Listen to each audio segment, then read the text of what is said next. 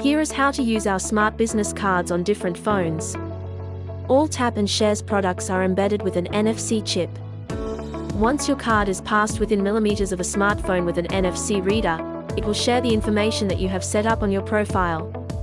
The NFC reader on Apple phones is found on the top of the screen. To share your information with an iPhone, unlock the phone, then pass or tap the card within this area. Click the notification to view and the profile. The NFC reader on all Android phones is found on the back center of the phone. To share your information with an Android phone, unlock the phone, then pass or tap the card within this area.